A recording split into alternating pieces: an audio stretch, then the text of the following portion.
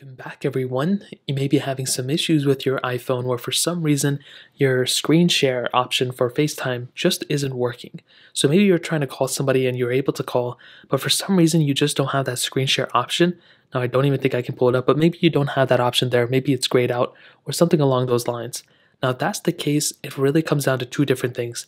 Either you're not on the latest version of iOS, aka iOS 15.1, or your iPhone or the person you're calling isn't on iOS 15 either. So there really comes down to two of those things. So what you want to do is you want to make your way over to your settings panel like this. You want to click on General, you want to click on About, and here you want to look at your software version. As you can see, mine says 15.1. Realistically, if yours does not start with 15, you're not probably going to be able to screen share on your iPhone. So how do you fix this? Well, first of all, I would recommend you to probably not do this right now, but you can if you're comfortable taking a risk and having buggy software. But under General, where you click on Software Update right here, you might see an update that comes up. So if you see iOS 15 point something or iOS 16 or 17 in the future, all you want to do is go ahead and click Download and Install, and you want to download and install this specific update.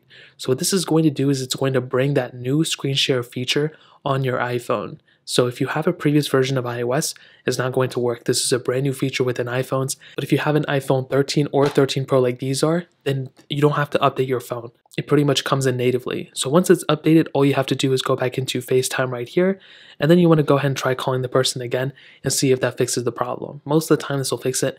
However, if it still doesn't fix it, you may now know that you have a specific person that you're calling that is not on iOS 15. So the only other way to fix this is to make sure the other person is on iOS 15 as well. And when you do that, you want to give them a call. And when you do that, you can hear my phone in the background. All you want to do is click this little button here, and you can be able to share the screen right there. So that's pretty much how to do it. If you guys have any other questions or anything, let me know in the comment section below. Hit the like button, that would mean so much, but definitely hit that subscribe button. More importantly than everything else, I love every single one of you guys. Hopefully I'll catch you guys in the next video. Peace out till then.